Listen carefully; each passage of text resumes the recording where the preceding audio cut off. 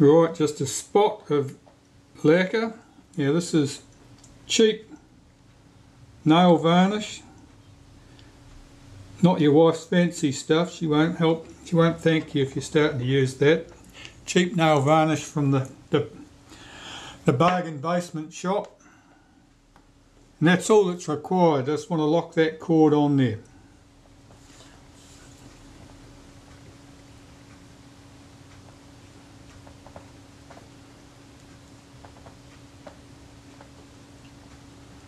I'm just revolving that drum round till that's sitting around that side there where that drum's not touching anything, in case that lacquer runs down. I don't think it can do, I think I'm fine. But while it's drying, I would much rather it was in a spot where I can clean it up easily than somewhere where it could get underneath the wheel and cause me grief. Alright, so that little task is done. What else did I do? While you weren't watching, I swapped out that screw there, the longer screw. I found a shorter screw to go in there so that it won't conflict with the shaft when I put the shaft back in there. And the body at that stage, that's mostly done for the moment. There's a few tricks need to be done before we put the front back on, but to be honest, they're probably best done at the last minute. So I'm going to pop that aside and start work on the shutter assembly. Now I'm pretty sure I determined that the problem here was mostly the external control gear on the shutter, not the shutter itself causing our problems.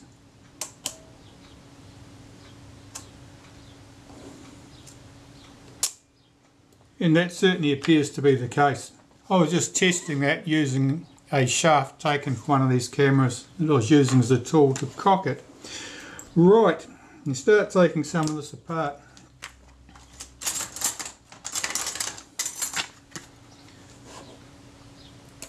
I'll remove that return spring for the shutter release.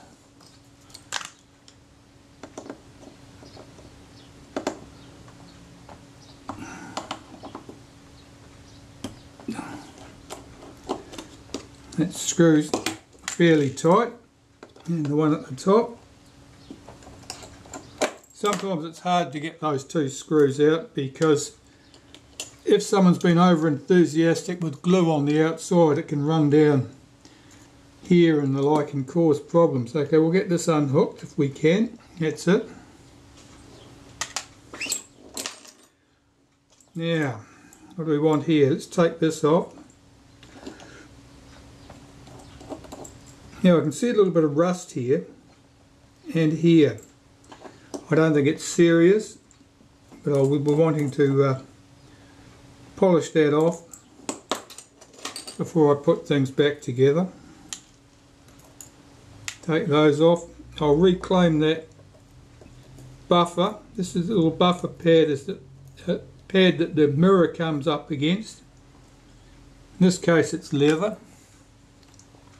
Some cameras it'll be felt, and some cameras just have two little felt patches there. Let's take this off. Yeah, certainly corrosion under there, and that will be affecting the way this action moves.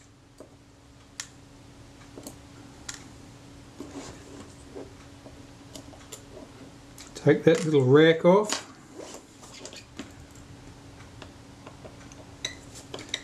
This screw is usually very tight. That was no exception to the rule. See if this arm will lift off. When you go to unhook this arm in particular, watch it, because the little plastic insulated button on the end of it's only staped in and it's easily broken away. So when you're unhooking it from here, you may have to slacken off this screw to loosen that bracket to allow you to get that out easily.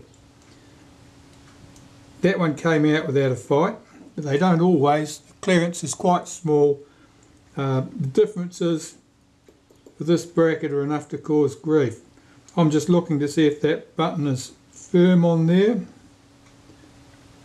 it revolves. So I'll put a spot of glue on the back of that to make sure it doesn't come adrift. Right, more. What have we got? We've got a little pinion gear here and a bush that it runs around. That little drive gear, that's where the shutter gets cocked.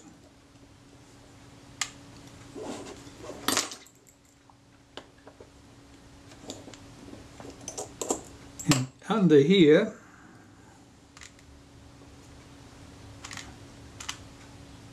there's a little gear there with a washer on the front of it.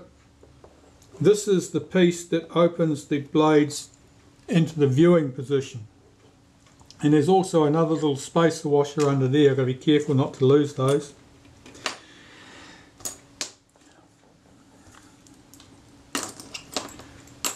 There are 4 screws hold this together.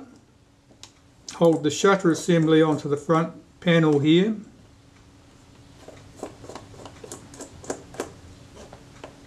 Two down in these holes.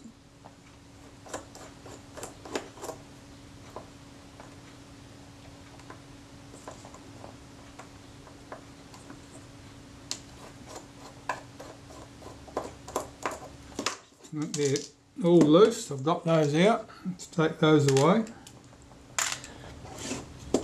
Now our flash sync wire is soldered here. I've got to unsolder that, so I'll go and do that. Be back shortly. Alright, well that wire's unsoldered, so I'll just straighten that flash contact up, give it a wriggle, and that'll come out. So there's our shutter assembly, and here's the front of the camera. All this I want to clean. I want to get rid of these traces of adhesive that are still stuck on the front here loosely, and clean up this old grease and rubbish in the back, and make sure all these surfaces are quite clean in here. That flash contact, there's an insulating washer that goes over there, which is typically glued in place with a bit of black paint if nothing else. There it is. So I'll just put that carefully to one side. That's got to go back. But this all looks to be in good order. Shouldn't require much in the way of cleaning. Let's have a look at the shutter. Alright, so I'll start dismantling this. Get out my all-purpose block of wood. I'll just put the curtains across because that sun is blowing out the picture. That's better. Okay. So 3 screws here at the front. Hold that the front rings in place.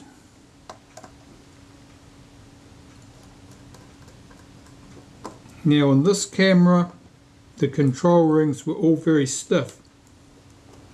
That's not uncommon. There's all manner of reasons why that might be the case, but very commonly it's just because of dust and dirt and dried grease in the front control rings.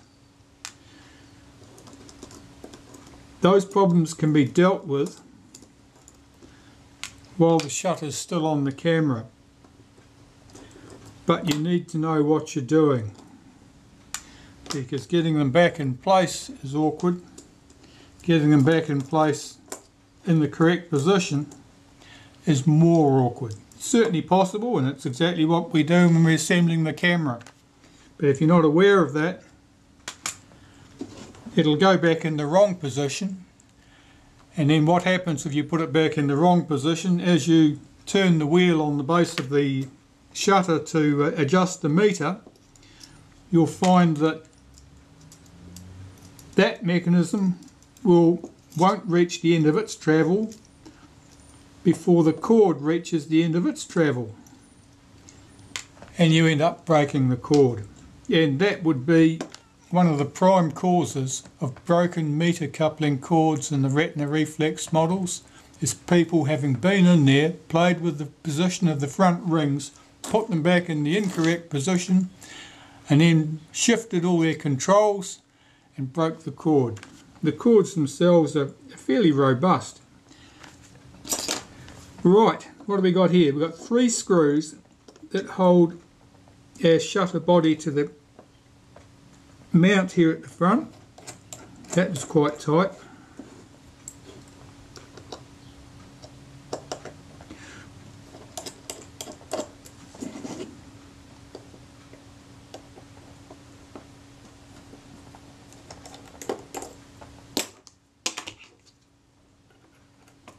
I'll just reclaim those before they fall away, and the shutter will lift off. So in our focus mount here at the front, two pieces to be careful not to lose. One is that little pinion, and the second is the ball. That's the ball that gives us our detents for our shutter speeds. That mask fits in here loosely over a pin. Put that to one side, but I don't want to make a mess of that. You see most of that in the front of the camera. And these parts will all need to be cleaned with naphtha. And I'm just stacking these parts in a heap, but you'd be laying them out very carefully in order so that you know where everything goes. But here's our basic shutter, and we can start taking this apart. So the retaining ring, just need to unhook that, stretch it out and unhook it. Here's our shutter speed settings cam plate. There's the little pinion that cocks the shutter. This little latch here holds the shutter in the cocked position. This is the internal rack. Here's our main spring, and I'm having a look at the state of that because it looks fairly relaxed to me. It is. It's as tired as anything. That's a very poor example. I'll have to find a better example than that. Basically, the spring gets into a very relaxed position like that because the camera has spent too long sitting in the cocked position. Of course, when the camera is 60 years old, you know, it's quite feasible that it had spent decades at a time in the cocked position, and the springs just take a set, and it's just the nature of springs. When they're stressed to the maximum, they'll take a set. Alright, what do you want to get into next? Oh, we'll roll that round to the stop. We'll take the retard gear train off there, 2 screws. Basically it's the same retard gear train as is used in shutters like those seen in the Retina 3Cs and the like. The self timer or delay action held in with a single screw. All this looks quite clean in here, which suggests to me the camera had never done much work, so it had never been out and about and been given the opportunity to get all dirty and dusty and sandy as cameras tend to. Right, this stuff, I'll cock that, lift that spring out so it's not under tension, 2 screws here,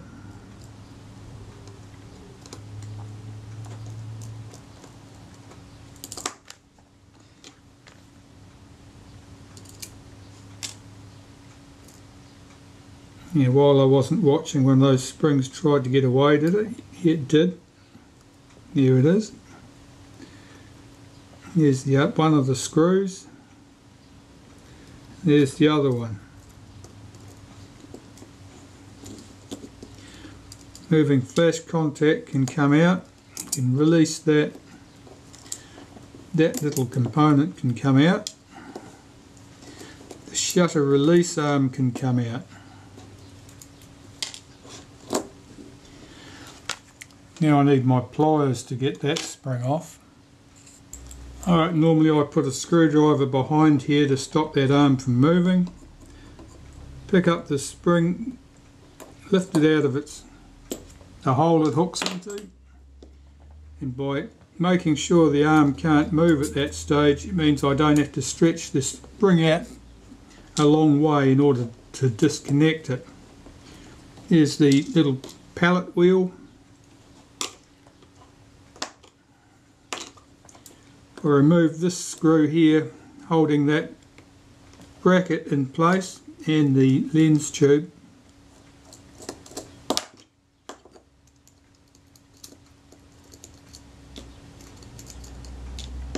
I can lift off the main cam. This screw, I need a special screwdriver to get that out. It's a post, a little slot either side to engage a tool. Here's the screwdriver I'll use to do that job. It was just a small cheap screwdriver that I cut a slot in the end with a Dremel. Allows me to get to that screw. It's much easier than trying to fight with a pair of tweezers, I can tell you. And a screwdriver like that, of course, you can buy for a couple of dollars and you can modify very quickly indeed. Right, so our B lever, I'll get that off its post.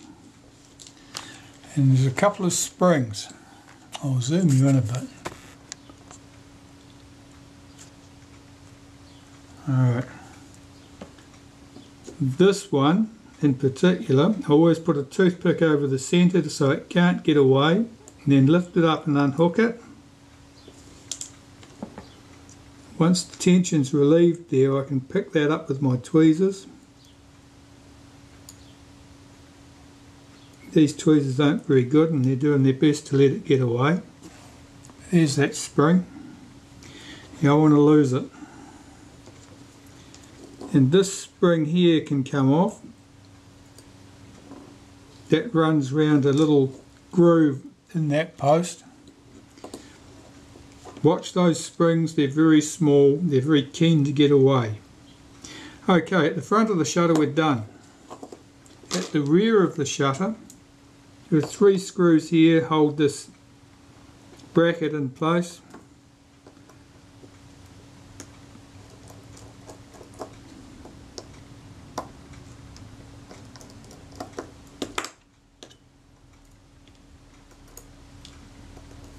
The bracket has the little lock lever on it that you have to depress to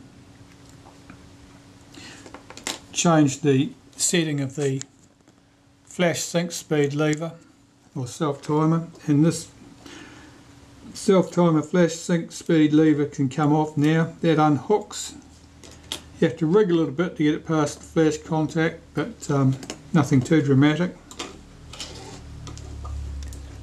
At the back of the case we've got 3 screws. Now unusually the paint is somewhat scratched around those screws, which means that someone may have been very clumsy and been using a screwdriver with a blade that was too wide, and so that the blade has scraped the back of the case around those screw heads. Certainly got that look to me.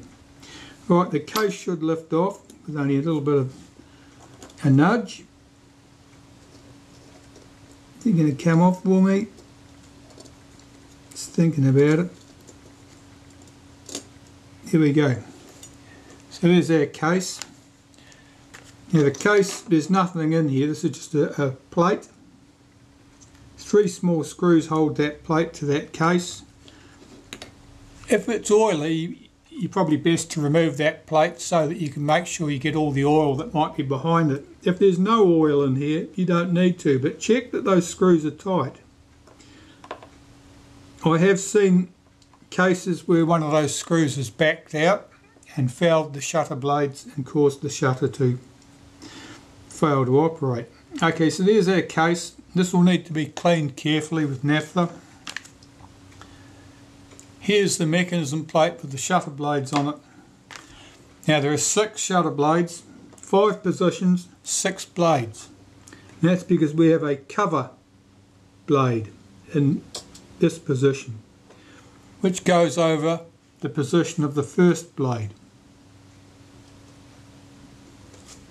So that was blade 6.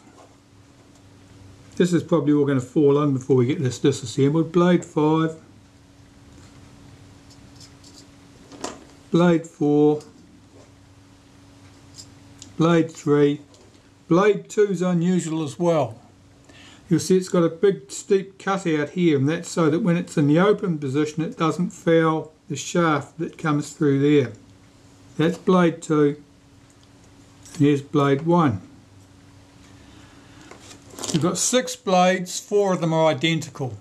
The identical blades go in positions 1, 3, 4 and 5, and the large blade with the steep cutout is number 2, and the narrow capping blade is number 6.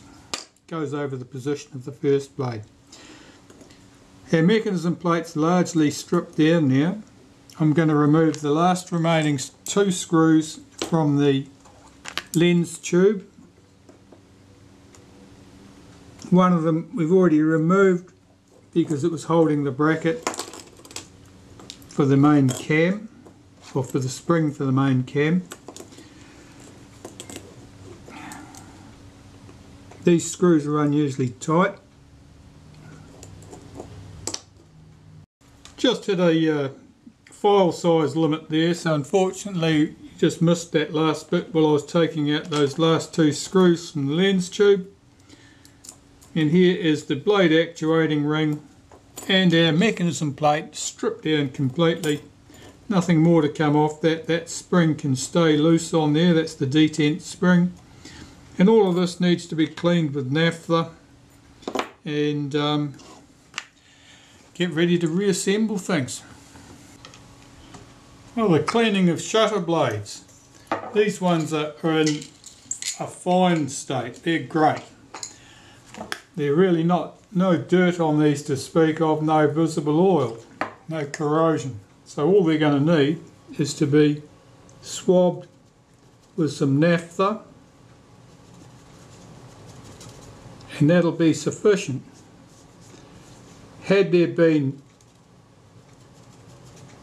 a lot of marks or mild surface corrosion, they would probably need to be polished with some metal polish first, and I just use Brasso, which is a, as the name suggests, is intended for polishing brass and copper. It's more aggressive than something that was intended for polishing silver. However, these blades don't need any of that attention, they just need to be cleaned with naphtha. And there's virtually nothing coming off those because the cotton bud here, the Q-tip, is not becoming discoloured.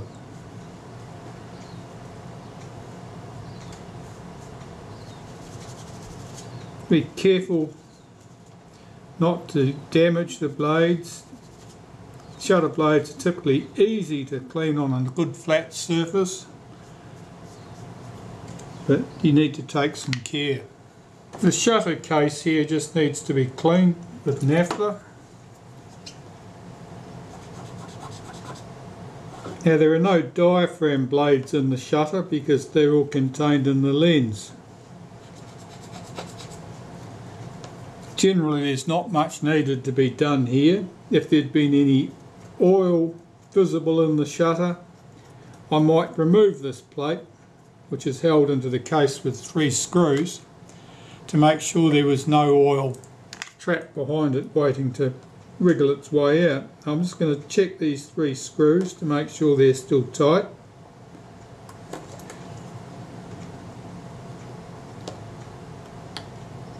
That one wasn't.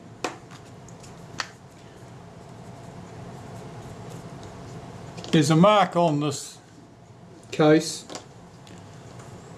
which you can probably see if I hold this to the light correctly. There you go. There's a mark right here. That's a fingerprint. That's where somebody has handled that plate between their bare fingers, and their perspiration and skin oils have etched their fingerprint into that plate over time. That's what happens if you pick stuff up with your bare hands. Some surfaces are more prone to corrosion than others.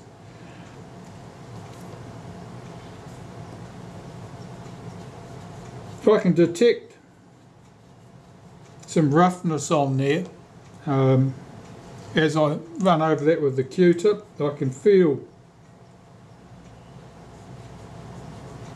a little bit of roughness there, but I don't think it's sufficient to cause any problem. If it was really bad, you'd notice it straight away. Of course, the shutter blades have to swing open and closed over that surface, so it should be smooth. Just checking the rest of the case, making sure it's clean. I'll clean the outside of the case.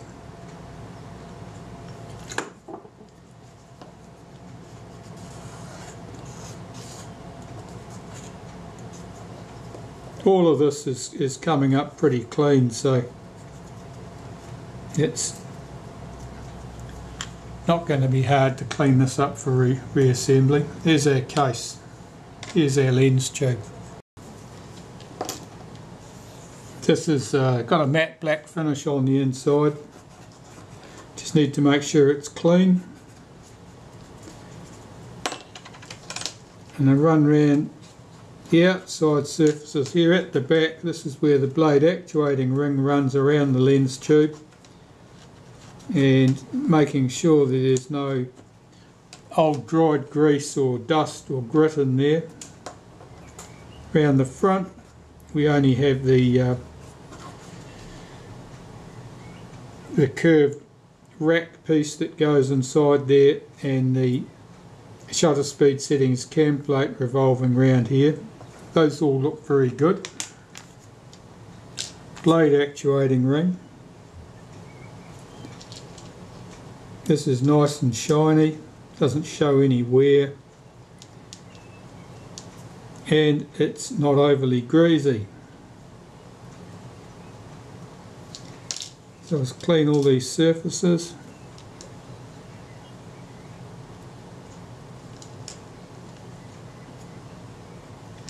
That's fine. The mechanism plate itself.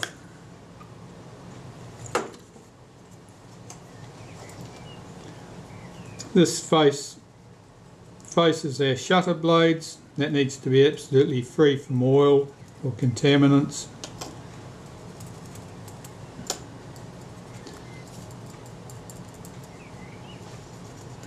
This side is the outer side. This is where the control gear for the shutter runs. This is all very clean.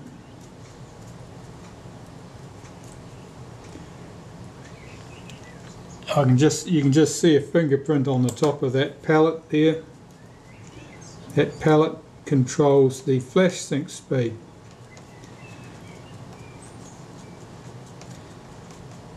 Flash bulbs take a measurable time to reach peak intensity, so in order to deal with that, when you're using bulb flash, the shutter actually ignited the flash bulb before the shutter blades opened, to allow it to reach peak intensity by the time the shutter blades reached the fully open position. Electronic flash was essentially instant, so that wasn't required.